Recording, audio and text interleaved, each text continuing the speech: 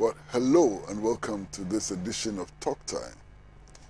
Today, we're going to be having a very special conversation. We're going to be having a very special conversation about a very special country of very special people. We're going to be talking about Cuba. What is Cuba like? What are the joys of Cuba? Are there problems in Cuba? How is Cuba positioned in world affairs? And what has been the role of Cuba in Ghana's development effort? We are talking everything Cuba today. Welcome to the show.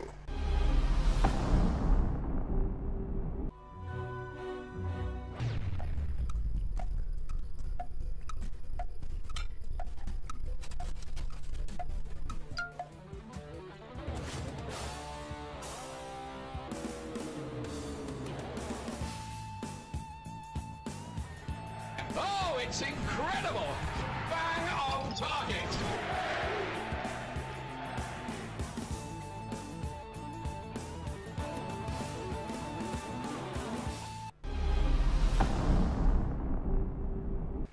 Well, hello and welcome back to Talk Time. And as I indicated from the beginning, today we are talking everything Cuba.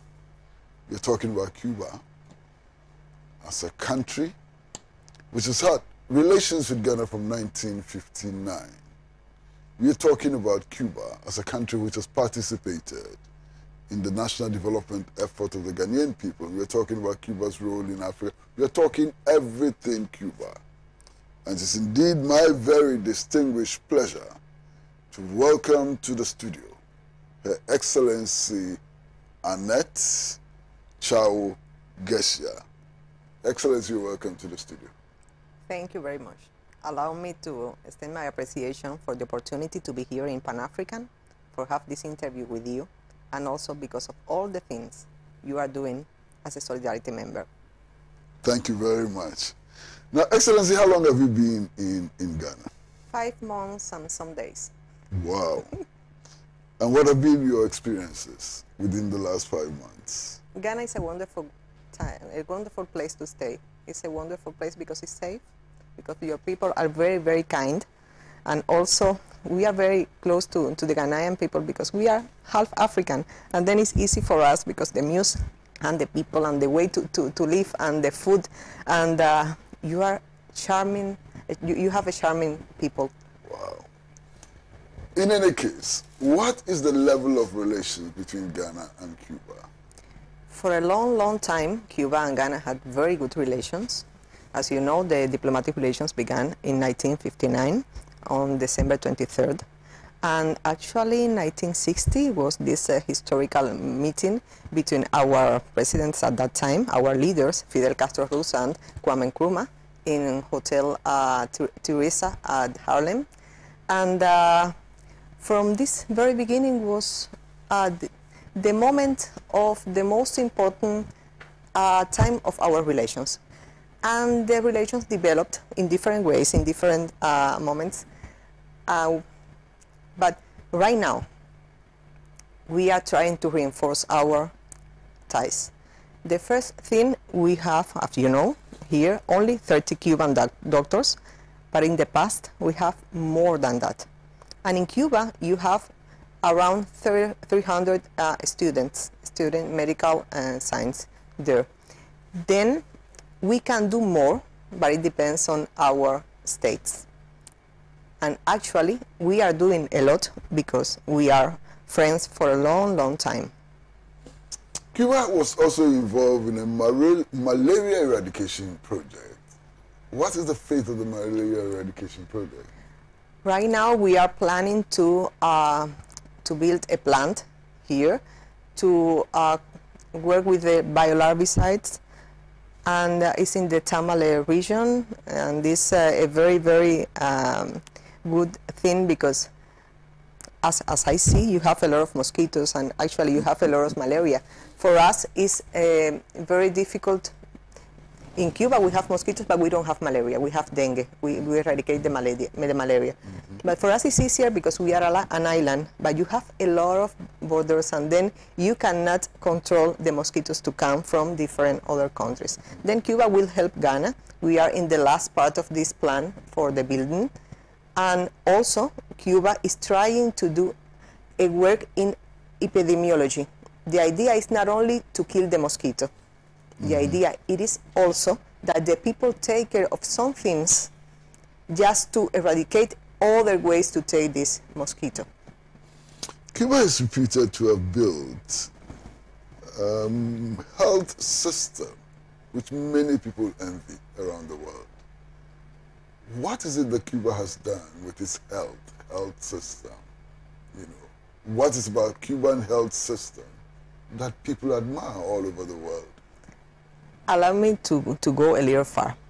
Then, as you know, Cuba is a small country. We are only 110,860 square kilometers. Then we are around 46% of the land of Ghana. Just for the people of Ghana know how are we. We are small, we don't have mineral resources. We had only a very good position in the Caribbean Sea because we are at the entrance of the Mexican Gulf. And then this position gave us a lot of problems with the United States because we are very close to the United States, 90 miles only from the United States. And we were one part of them before the revolution. Then, when the revolution triumphed in 1959, our government, led by Fidel Castro, our commander-in-chief, thought that we need to prioritize the things. And then what happened with Cuba? We didn't have mineral resources, we didn't have money because all the money went with the United States citizens when go and the Cuban people that were there. And we thought we need some things to create a good society. And the first thing that a people needs is a good health care. And then we improve it, the health care. And then also we work on the education because if you have educated people, you will need more and more, but from the capital resources. And then Cuba is working all time with the capital resources. And also we are working with the food, with this plant we already approved a few days ago, food for sovereignty and a nutrition education plan. And we are working on the environment. The idea is to have the priorities clear. And then coming again to the healthcare, in Cuba, we have very good professionals in the healthcare because it's important for us. If it is important for you, you will give them all the resources that it needs. And also, it's because of our education. That's why you have all these students in Ghana, from Ghana in Cuba. So how do you manage to do that? A country which is less than 50% of Ghana's land size, no mineral resources and so on. And yet you've managed to build a health and educational system which is the envy of many countries. How do you find the resources to be able to build such a wonderful health system? Sometimes it's very, very difficult. Sometimes it's almost impossible. But we do it because, as I told you, this is a priority for us. For example, in the time of the pandemic in Cuba, we organized our forces. We knew at that time that we didn't have resources, but we knew we have a very good human capital. Then what did we do? First, we tried to control the pandemic in Cuba. Second, we reinforced our system of health. We reorganized everything just to the people be alive, because the most important thing of a country is the people, and then our people must be alive. And then the third, we developed our own vaccines. Right now, Cuba have 3 vaccines. We have 3. We have Abdala, Soberana, and Mambisa. And those vaccines save us. I have Abdala in my body, and also my son, because Cuba is the first country that vaccinated all the children from 2 years.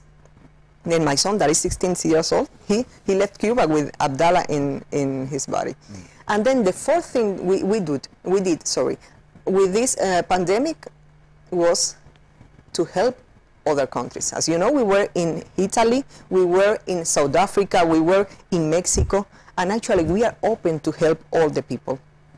And I think this solidarity is the most important thing that Cuba has, because Cuba helped the people with a few things we have, and the people knows we are doing this, and then they help us. But this is not the first time. I mean, in the Ebola time, when Ebola broke out in West Africa, Cuban doctors, Cuban technicians, and so on came. What was the motivation? Ebola was dangerous. It could kill your doctors. It could kill your technicians. They could actually take it back to Cuba. What was the motivation in making that sacrifice? The heart. The heart. Yes. In Cuba, we always work with heart. The thing is, we need to help the people, because it's the only way to take care of the humanity. If we kill the same person that we are, if we kill the human beings, we won't have nothing in the future. And the thing is, we have to learn from Fidel Castro. All of us. We need to read from him. Now, let's come back to the cooperation with Ghana.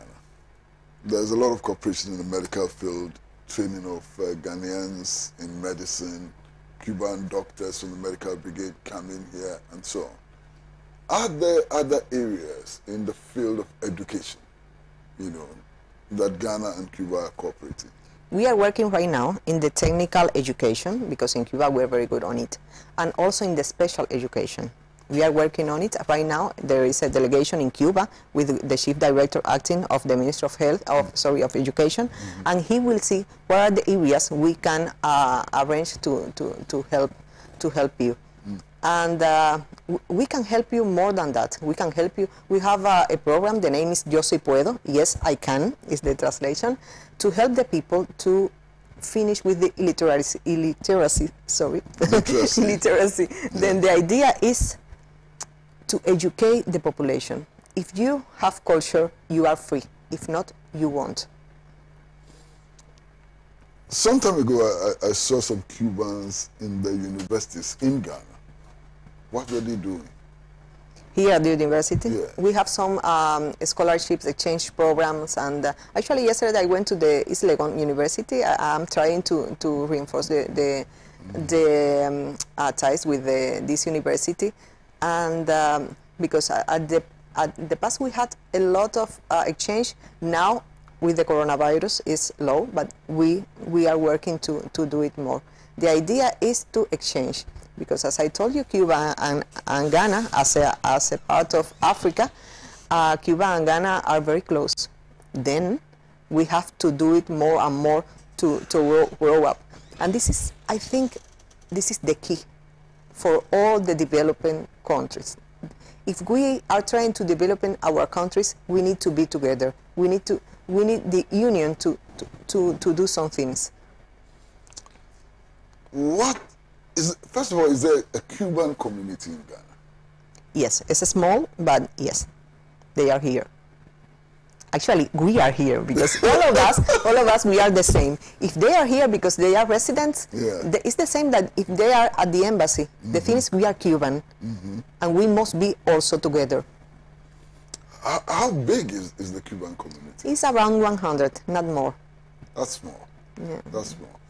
And the Cubans who are in Ghana, what do they do? What are they doing?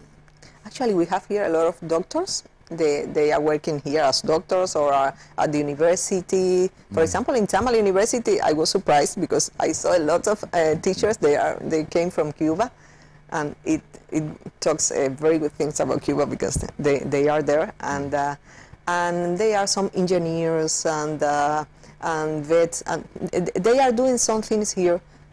The thing is, Cuba as an island, the idea is to migrate. This is a normal thing when you talk about an island, because all the people want to go to the continent. Yeah, this is normal. And we have a lot of migration, but they are a very good community. They are quiet, and they are very, very clever people. How easy is it for a Cuban to stay in Ghana? Language, food, culture, How easy is it for a Cuban to stay in Ghana? You've been here for 5 months. Let me tell you the truth. The only problem for me is the spicy. I cannot eat the pepper. The pepper? Yes, you eat a lot of pepper, and then I cannot. But my son love it. Mm-hmm. I will lose my son here, I'm sure. But on the other, if we talk, for example, about the music and the language for us, the English is the most common language as a second language, because we are close to the United States, and all time we are watching the films from the United States and they are educated in English. But, for example, the native languages are very, very easy to learn. And we are, how can I say, it's easy for the Cuban people to adapt in any place. Maybe because all time we were under this blockade that all the people know, and the thing is we have to survive, and then for us it's easy to adapt, and also because of the culture that we have. The media has reported that in your 5 months stay here, you've moved quite a bit. Media reported you met the President, His Excellency Nana Addo Dankwa Akufo-Addo. Media reported you met the Speaker of Parliament, you met some ministers, and so on. What is your assessment of these prominent Ghanaian officials, their attitude to Cuba? What did you get out of these meetings? I think and I felt that they are our brothers. That's why, brothers and sisters, because I saw some ladies. That's why I feel very comfortable here.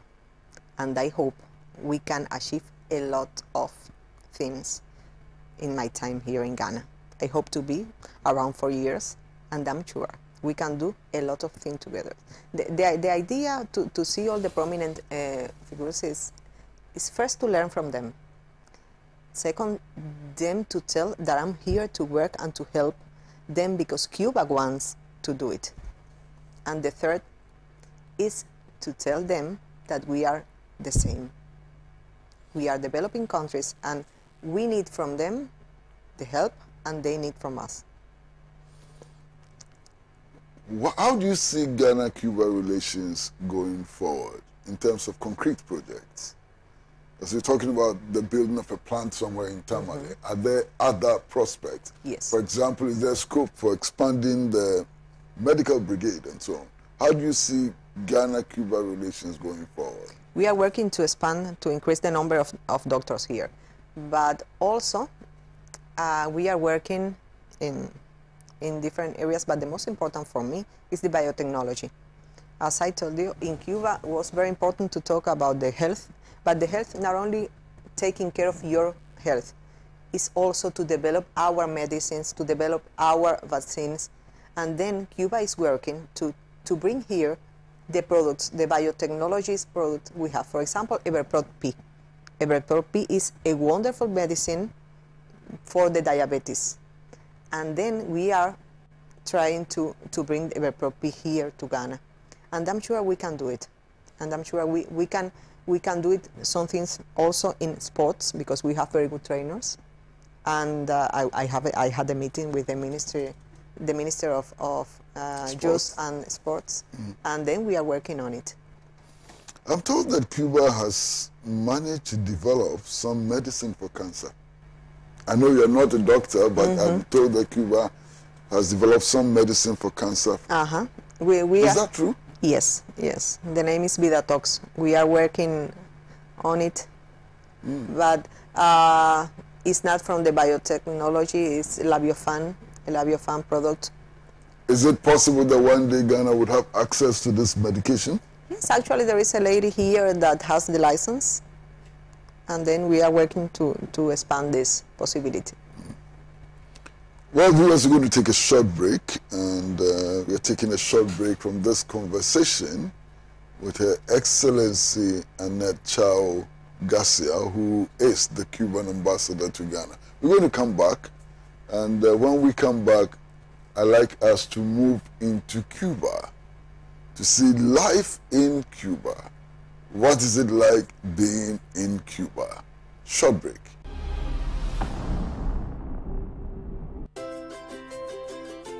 Trasaco Estates, home to Accra's most beautiful and luxurious homes, presents its newest addition, Trasaco Springs, a premium master planned community of service plots surrounded by an exhaustive list of amenities. The gated community off Tema to Accra Motorway presents you the finest opportunity to own a land that suits your preferred size, budget, and payment terms. Trasaco Springs is open to you for development. Our on-site sales executives are ready. Call on 055 659 2658.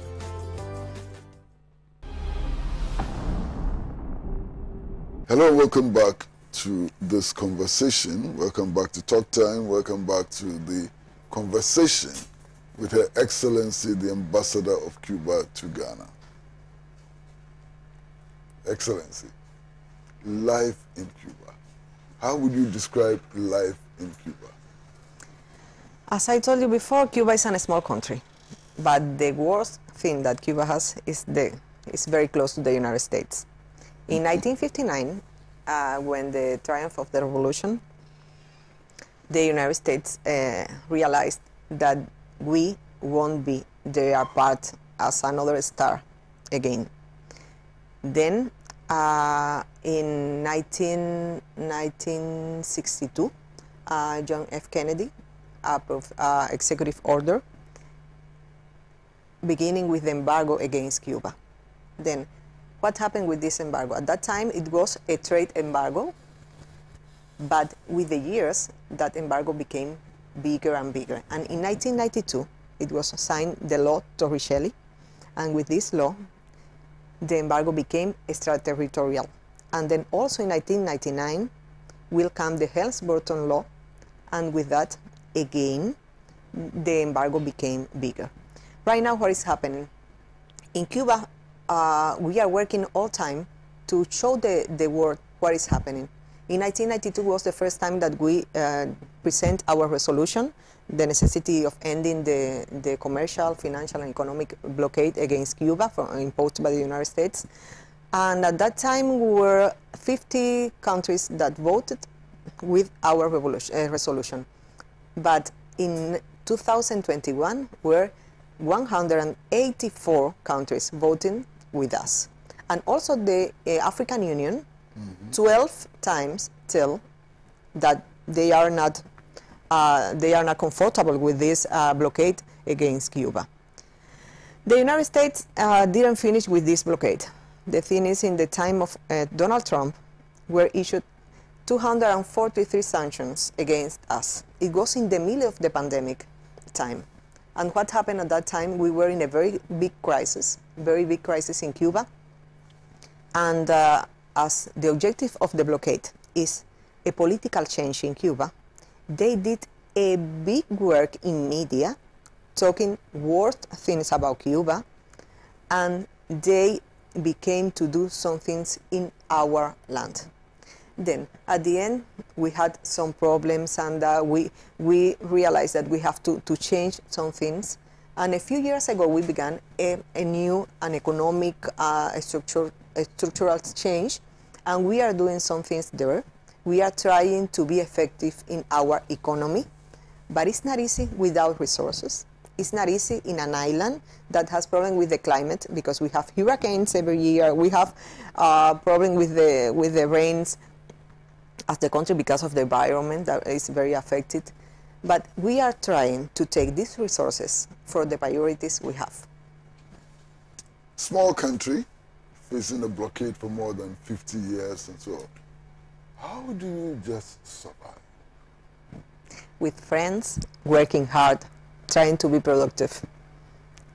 But it's not easy. And actually, we are not perfect. We did a lot of mistakes, but we are trying to work every time better and better. How is the food situation? It's difficult because you see, for Cubans, Cuba, they look very healthy, they look very strong. They must be eating well. How do you manage it? It's difficult, but we are, right now, for example, the prices are very high in Cuba. We have a very big inflation. I think it's a problem in the world, as you know, because we see here in Ghana, the inflation is big. But we are working on it, trying to increase the production, just inflation to come down. The prices are high, but the people can eat. And also, the government take care of these persons that are vulnerable. We have some programs, them to eat, them to have health care. As you know, in Cuba, education and health, they are free. With all the problems, right now, we don't have all the medicines the people need. Because it's very difficult, it's harder to work with this blockade. For example, if we can buy some things from the United States, if it is food, we have to pay in cash. If it is a biotech thing, you need to do it, but it's difficult because to go through a lot of law, and then for us it's difficult also because if we take it from Europe, it's very far, and then it's more expensive. But we are working hard. We are trying to. What do Cubans eat? We love the rice, we love the black beans, we love the pork, also the chicken, and the mandioc that you have here. Cassava. Yes, cassava. And also, oh my God, the name is malanga. This is jam, but it's jam something. Cocoa. Cocoa jam. We love cocoa jam, and a lot of salad. We loved salad. I went to Cuba one time and I realized that you throw your cocoyam leaves away. The cocoyam. Yes, I know. Why? Because we don't have the culture to prepare anything with that. It's a delicacy here. Why don't you bring it to us? Yes, maybe we have to do it. Actually, the cocoa yams, we plant it in our houses. We are trying to develop this, to develop the plants that we can eat in our houses. If you have a small piece of land, you can grow up your food. You don't need to go and buy it. Okay. That's what Cubans eat. Cocoyam, rice, cassava, you know, all of that. And the pork, and so. Okay, so we are in Cuba. And I've been to Cuba a couple of times, you know, and one of the striking things is the spirit, the music, the dance, and so on. How do you do it in the face of a blockade? I mean, this happiness, this exuberance, where does it come from? First, we are in the Caribbean. We must be like that. And it says the person, the sociology and people, they say the island people, they are like that. Because we are close to the sea, and also the climate is close to Ghana. The climate is very, and it's a cultural thing. If the thing, yes, if the thing is very, very bad, you must be happy just to be confident and to go, and for sure you always will have a solution for the problems, for sure. There are some very difficult things too that appear to happen to Cuba. The hurricanes. Every year hurricane, every year hurricane. But at the end of it all, you don't appear to see a lot of damage and so on. How do you do it? We're very well prepared. Fidel Castro was a man with a big vision, and he prepared us. He did it, and we have a defense council just to take care of all the things. And every year, when we know that will come a hurricane, we prepare all the people, and we take care of all of them, vulnerable or not. We take care of them, just them not to die. This is a little more sensitive. Last year, there were some demonstrations in Havana. What happened? As I told you, with the beginning of the coronavirus, all the crisis in Cuba began. And at that moment, where the problem, we were in our houses. We cannot go out to dance. We cannot go out to see family. We cannot go out to see the friends. We were at home all time with the internet, and with the problem to take the food, with the very long, what's the name of this? Is the thing you do it out of the shop. They are long queues. Long queues, and we were a little, how can I say, without hope. Then the United States made a big program in media to finish with our political system. Because as I told you, this is the objective. This is all time the objective of the United States. And then they came some people out to demonstrate. But at that moment came with these people. It wasn't peaceful. They came in a criminal way. They devastated some shops. They did some things against the policeman. They did some things against the normal cars in the street. It was a difficult moment. It was on July 11th. And also there happened some things on July the 12th. But in the world, what happened? What did you see in media? That in Cuba was all demonstration. I was in Cuba.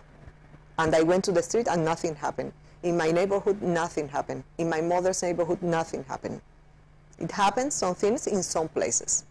Mm-hmm. And then in the world, for all the people, media says that Cuba was in a chaos. Mm-hmm. This is not the way. And right now, we are in a complete safe and secure time. We don't have problems in Cuba.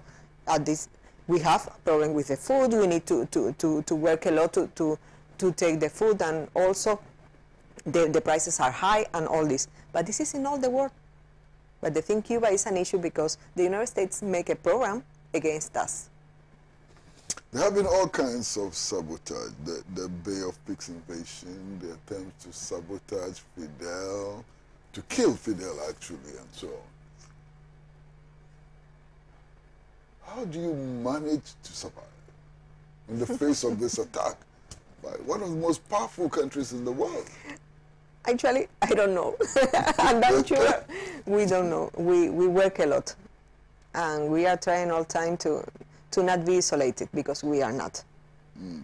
We are very active in the Northern Line movement. We are very active in the United Nations organization. The thing is, we are all time working. We are very hard working. And I can tell you, yesterday I went to see a friend, and I was promoting some things about the cigars and this, and he told me, it's the first time that I see an ambassador, not the first Cuban, it's the first an ambassador from other countries that worked so hard to promote their products. Mm. I said, the thing is, I'm very ideological. We don't do the things because we are taking money for it.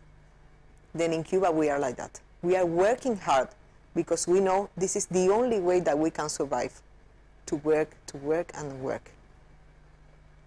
Hello, viewers. We're taking another short break. And when we come back, I'd like to look at something. I'd like to look at women in Cuba. And I'd like to look at women in Cuba, not just because Her Excellency is a woman. Her Excellency is a diplomat in her own right and so on. But a little insight into women in Cuba when we come back. Short break.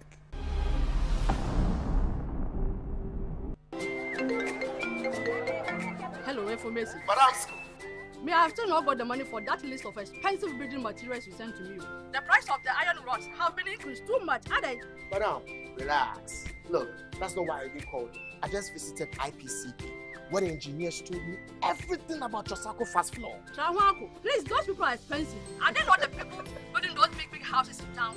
I beg going to Madam, in fact, I used to think the same until I visited their office today, and they gave me an estimate of how much it will cost. Yomo, the estimate is free. It's cheaper than the one I even sent you. Wow. Building contractors, foremen, masons. Visit IPCP, the Trasaco Fast Floor. Engineers will assist you build an affordable, faster and stronger building. Oh, madam. It is done. Wow. Trasaco Fast Floor. Stronger, faster and affordable. This is a Trasaco construction product. Hello and welcome back to Talk Time, and we are in conversation with Her Excellency Annette Chow Gesia, who is the Cuban ambassador to Ghana. Your Excellency, women in Cuba, what role do they play in the Cuban society? Let me answer this as a Cuban lady, not as an ambassador. Cuba is a country, you know, Latin America. We are in the Caribbean, but we have the same culture like Latin America, with a lot of machismos. But our revolution realized that we need to change that, because the Cuban ladies were a very, very important key in all the struggle against the capitalism. Then we work to reinforce the ladies. From the very beginning of the revolution gave the ladies the opportunity with some programs to study first, and second, we have a positive policy to work with the ladies. If you go to Cuba, you can see that we have the same opportunity that men. Sometimes we are like this, that we need more on this, but you know, ladies, we are always wanting more. Right now we are working in a new code, a family code, where the ladies had more opportunities. But the most important thing is that the revolution are hard working to reinforce the ladies every time. We have the same salary, we have the same opportunities, and these small things we have from machismos, we are working on it. What has been the historic role of women in the revolution? You know, what specific role did women play in the revolution? In the armed struggle, for example? We have to go very, very far in the history. We can talk about Mariana Grajales. Mariana Grajales was the mother of Antonio Maceo y Grajales, and also is considered the mother of the Cuban people. If you go to Cuba and go to Santa Ifigenia's cemetery, you can see her place, and this is an honored place. But we can talk about the recent history. We can talk about Bill Mespin. Bill Mespin had very, very big ties with Ghana and with Nana Conedo Akiman Rollins, and she worked a lot for the ladies in Cuba. And also she was the secretary of the Cuban Women Federation. That is right now the Cuban Women Federation is in Cuba, and we are working with this federation. And also we can talk about Celia Sanchez Manduley. Celia Sanchez Manduley died, but she was a very important person in our revolution struggle. And right now, as you know, we have a lot of ministers, and we have deputy ministers, and we have vice presidents. There was a lot of speculation about what Cuba would be after Fidel. What is Cuba today after Fidel? When the things are developed in the well way, you don't need a person to have a system. We are socialist because we decided, and also it's in our article number 1 of our constitution that we are a socialist rules of law state. Then Fidel Castro was a very, very important person for our country. He will be for all the time the leader of the Cuban Revolution, and also is like a father for a lot of us. But Fidel Castro isn't the system, because the system we decided. And for sure, if the people doesn't want a system, the system cannot survive. Cannot survive. Well, viewers, we're going to take another short break. And when we come back, we are going to try and position Cuba in the world. Cuba and its links with everything international. Cuba and the National Liberation Movement in Africa, Cuba and the African Union, everything. Cuba in the world. Short break.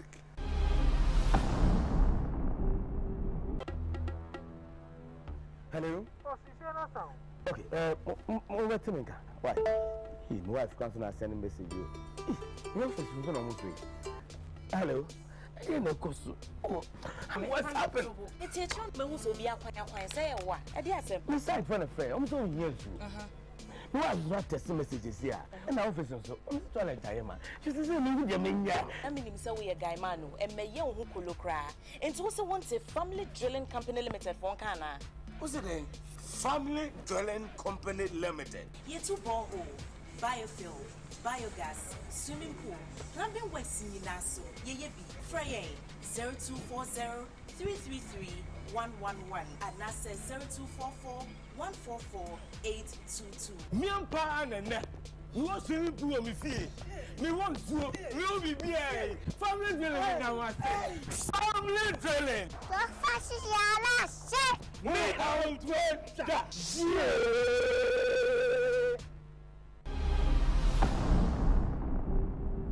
Hello and welcome back to Talk Time, and we are having a wonderful conversation about Cuba, everything Cuba, with Her Excellency Annette Chow Gesia, who is the Cuban ambassador to Ghana. Now we're going to look at Cuba in the world. Small land, 11 million people or thereabouts, big ideas and so on. What do you think is Cuba's position, Cuba's role in the world? What is Cuba trying to achieve in this world? We have more than 120 embassies around the world. Then we have a policy of a very, very big country, but we are as small as you said, a very small country. And I think Cuba wants to tell all the world that we are small, but we deserve the same respect. That's why Cuba is trying to help all time Latin American countries. As you know, Cuba is a factor of stabilization in Latin America. Mm-hmm. Cuba is all time trying to make together all our countries in Latin America. But also Cuba helped a lot Africa, not only in Angola, also in some other countries. And we still do it. Not with this movement of liberation. The thing is, we are working with our doctors, and this is a way that we find to tell you that we are there for you. In South Africa, we have a lot of doctors and also teachers, also in Equatorial Guinea and in Guinea-Bissau and in a lot of countries in Africa. That's why we are in the African Union, and we are important for the African Union. And that's why we are telling you that African Union is very important for us. Why did Cubans have to die for African independence? Because we are the Angola? same. We are the same.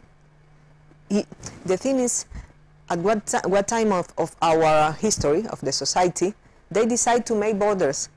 But we are human beings. And the thing is, we need to have freedom, independence, liberation of all this colonialism. Mm-hmm. You are a wonderful country. You are a big country. You were the first one with the independence. At that time, we didn't have our revolution. But I'm sure if we did have it, we will come to help you. The thing is, we need to be free. Mm-hmm. And we are human beings. It doesn't matter if you are from Africa or from China or from the United States or from Russia. The idea is to be free. Cuba is a multicultural society. There are black people, there are white people, there are Spanish people, there are Europeans, and so on. How do you manage this mix? Actually, I'm not white. I'm not white. I'm mixed. My mother is mixed more than me. She is dark, and my father was a Spanish man, and a Spanish man that lived in Barcelona for a long time. Then in me, you can see what happened in Cuba. We don't have discrimination. We live together. We are an integrated society, and the state work on it all time, and we are trying. For sure, there are some persons that had some problem, but we don't have fascism in Cuba. We don't have this, the thing you can see in some other countries. In Cuba, we live together without problem, and we dance the same. If you are white, then you see me. You saw me dancing. I dance like a black people because it's the same. We have the same roots, and I have in my blood all the blood. Then I am example to be integrated in our society. And then in Cuba, you can see a small child, a black one, playing with the white one. It's interesting. A few days ago, I was reading something that our director of the United States was talking about his time in South Africa. And for him, he said, then it's difficult for me, or it was difficult for me, when I went to South Africa and I saw the children separate. We don't have this problem. We don't have this problem. We are all together and we don't have problem of discrimination. Cuba. Blockade, and the blockade has devastating impact on Cuba. But Cuba also is a socialist state. How are you a socialist state and at the same time a member of the non-aligned movement? What is the mix? Then the thing is, what that socialist means. The idea to be socialist is to put in the hands of the people the most important resources. And then we are working to have more incomes, but for the people. Sometimes it's difficult to understand. If we don't have money, what we will do? The thing is, if we don't have money, we have to check how to take a little to give milk to the children, or maybe to buy some medicines, or maybe to help a hospital to be better. Then the important thing is to be socialist is not to be, I don't know, an alien. The thing is to be aligned, is not to be aligned. The thing is to be aligned with the good things. And it's the only way. When you don't have money, you have to find a way to share with all the small things you have. You're also hearing about reforms in Cuba. What are these reforms? What are they intended to achieve? Those reforms were the one that I talked before. That is an economic structural new plan. The idea is first to increase our incomes with the private and cooperative sector. We are working them to be big. And not only in agriculture, this cooperative sector in some other fields, and also to be big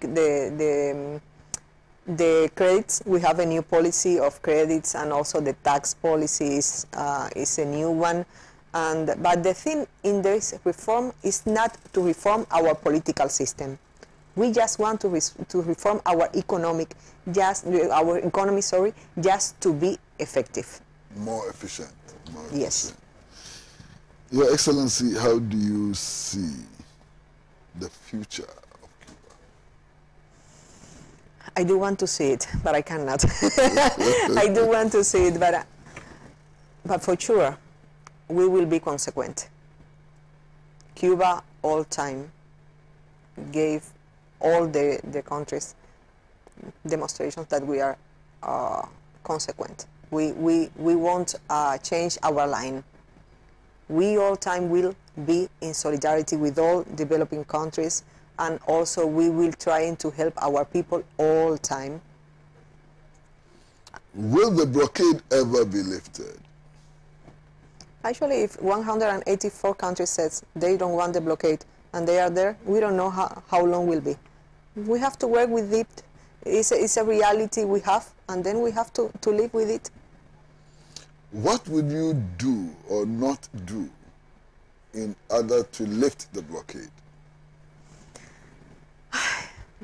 We have the solidarity that all time is pushing. As here in Ghana, we have a very good solidarity campaign here. And also we are going to all years, we will go again and again. We went for the 29th time to the United Nations. We will go again and again, just the United States know he is isolated, because they are isolated at that topic. But the thing is, we are working with the United States people to people. This is the way they want to. Your Excellency, most grateful for coming to the studio. Thank you very much. Very, very, very much for coming to the studio. Well, we've been talking to the ambassador of the Republic of Cuba to Ghana. We've been talking to Her Excellency Annette Chao Garcia. And we've been talking about Cuba today. We've been talking about the blockade. We've been talking about Cuba's advances in education and health, Cuban cooperation with Ghana. We can't talk about everything, but we've tried to cover as much as we can. And I do hope that we have all learned a thing or two about Cuba and its struggles for improvement in national life and its relations with the rest of the world. Keep talking about Cuba, keep reading about Cuba, keep learning about Cuba until we meet again next week to discuss another topic. Keep Cuba on your mind. It's bye-bye from all of us, from Pan-African Television, from the director of the show, Adam Lumo, from the producer of the show, George Vinay, and from all of us. Bye-bye until we see you again next week. Goodbye.